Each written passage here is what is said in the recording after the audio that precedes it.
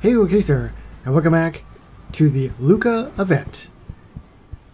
We've got Machiavelli here, who is the premium character of this update, and they're just sniffing. They're sniffing. That's the quest, they're sniffing. Trying to find stuff. But we have Alberto as the next character ready to go, the first character with Luca. And everything is complete. So I've got all of the ice cream cones. You gotta get them by killing the turtles. 15 of whatever those actually are, drawings. 15 of the ear hats. And then 2,000 of the event currency. So here we go.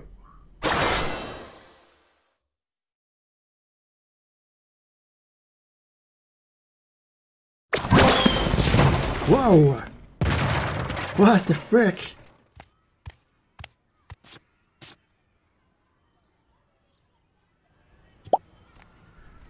Alberto, do you need help getting... I'm up. Oh hey Luca, everything's fine. Didn't see you there. Everything's fine.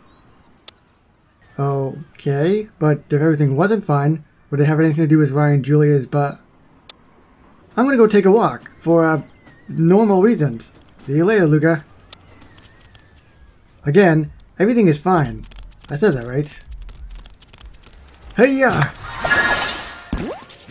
So I have mentioned this before in the first video, but I haven't seen the movie yet. But based off of this, it seems like Alberto is a little bit of a klutz. Also, there's a crab. There's a couple crabs. I have not tapped any crabs. And now I have. Yep, taking a walk. A nice human-style walk. Not that I have to practice walking or anything, because I'm kind of an expert.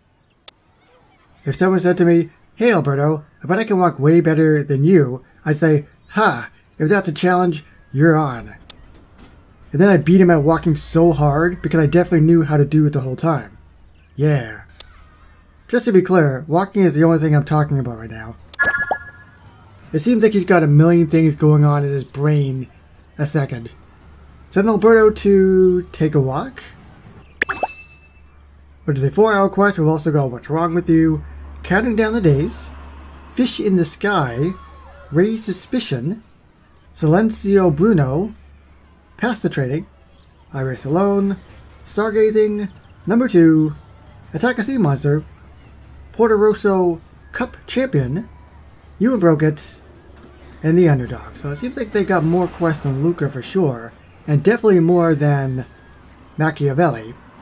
So let's take a walk, because I've got to get that quest done.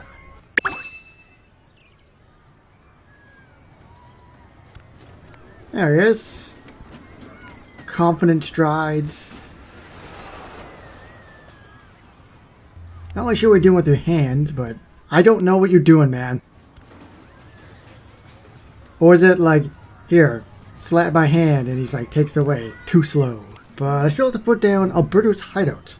So I have to get to the quest to welcome Giulia, and then I know I'm on track. So I have a day and a half to get that done.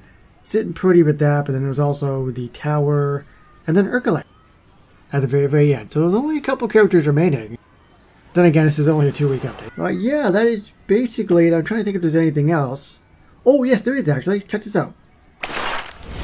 So you notice that there's 2 books. There's one here, which is what we've always seen. But if you go to the one above it, this is new. And this is pretty great. At least I think this is new. I just noticed it the other day, and I think this is great. You can actually scroll easier with the characters. So you can see that there's the featured characters, which means these are the characters for the particular update. Then we got the just normal characters in general, and if you keep scrolling, there's the event characters as well. So if I just tap, I don't know, Wally, it takes me straight to Wally. I don't have to scroll. And it's great because they give you the option to either do the normal scrolling that's always been in the game, or this. Outside of that, I will see you with Giulia next, and then Hercule to wrap up the Luca updates. So thank you everybody so much for watching, and I'll see you on the next one. Alright everybody.